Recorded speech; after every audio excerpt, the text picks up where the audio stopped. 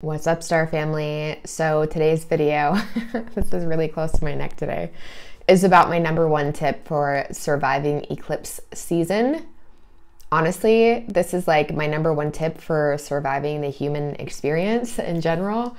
And that is simply to do your best, your absolute best, to not attach importance or labels or meaning onto whatever it is that you're experiencing. Because when we attach labels or importance or meaning to what we're experiencing, it's almost like we're claiming it.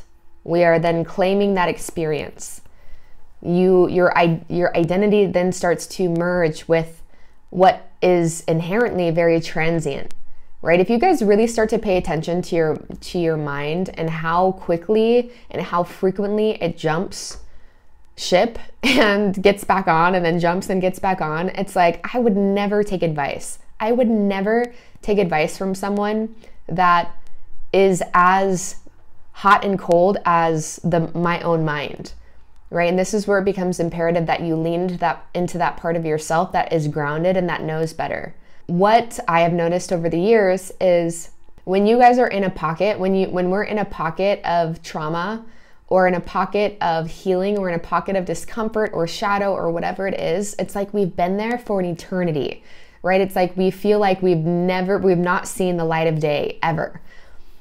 And the same is true for when we are in a pocket of sun, or when we're feeling really good. It's like we're like our whole lives have been just this awesome, magical, I don't know if this is like working, but this awesome, magical dance and ride, right?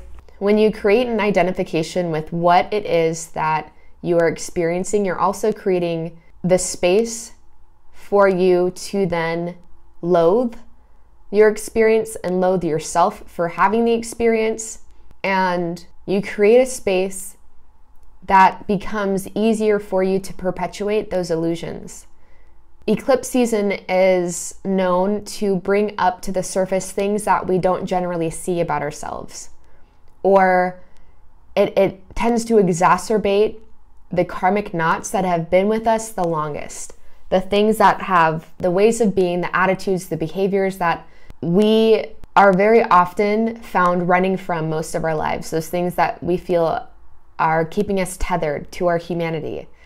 Right? The things that we resist the most end up persisting the most, right? It's because you're literally, the more that you resist it, you're actually creating more karma through that resistance. It's one of the reasons Ram Dass, he talked a lot about karma and dharma. One of the reasons he talks about when you do get to this, when you do understand just the nature of it and how it's all just like unfolding. And a lot of beings that have come from law of attraction backgrounds don't like to hear this. It's like you're kind of just watching it all unfold. And the lightness that you feel becomes greater than anything that could come into your life.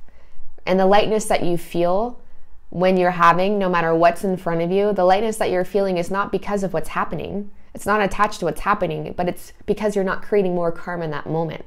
That's why what you resist persists. Because if you're resisting it, you're creating more karma. You're creating more, you're perpetuating that energy, right? That action, that mental action of loathing something or of not wanting something to be there, seeing something as inherently flawed or inherently wrong is creating karma, because it goes against the truth of how things actually are, which the truth of how things are is that thing, it just is. It just is what it is. But all is God, right? And all deserves the same amount of respect, and true freedom really is being able to relate to the great things that are happening just as much as the negative things or the heavy things, right? And so again, coming back, eclipse season can be very intense for many people. Again, it's not like burying your head in the sand, and it's just really important to understand how you're relating to the things that are coming up for you. Again, you're not making it mean anything negative. You're not, choosing not to identify with things can also come from a place of feeling like they're so low and they're so human that I don't want to identify with it. That's not where I'm coming from. That's still coming from a place of being shameful or feeling like there's something wrong with the human experience. And maybe that's why you're here, because you think there's something wrong with the human experience. Could be. Starseed. Who knows? But it's coming from a place of not putting more importance on what's coming up, not making it mean anything about the truth of who you are, the core of your identity, which is perfect. It's just as it should be. So don't identify with it. Don't, as much as you can, like labels is almost like claiming it. Like when we label all of the psychological patterns that we go through, or we try to self-diagnose ourselves, we're actually doing such a big disservice. Because whereas the energy can just be more free to move in the light of your pure consciousness, by attaching a label to it, you've just made it a thing. You've just made it a something. Then it lingers, versus just letting it be transient, letting the emotions you feel just come and go as they will, right? Then it's nothing. You've just removed the importance from it. Doesn't mean, again, that you are running from it. If anything, you are becoming much more aware of it, because you're just allowing the pure presence of yourself to shine on it. That's also when you're undoing karma, is by that pure presence, by that pure awareness, right? But not labeling it, not making it mean anything, right? A lot of the time, you guys, the karmic knots that we're in have less to do with the thing itself, or like the addiction itself, or the eating disorder itself, and it has more to do with the loathing that comes from that being in our field, or what we've then made it mean about ourselves inherently. That's generally what keeps us in the cycle of karma. Versus if you were to be like, all right, this is what I'm going through. I'm going to watch it unfold. I'm going to love myself throughout it. I'm not going to make it mean anything. I'm just going to watch it unfold. Then you've allowed yourself to release so much of what's keeping you tethered to that, what's keeping it in your field. Try it out. See how this works. And, take it, let it, apply this to some of the deepest karmic wounds that you have. And for a lot of us, there's maybe just like 2, 3, there's maybe a handful of things that have followed us around throughout our entire incarnation that could be really easily transcended.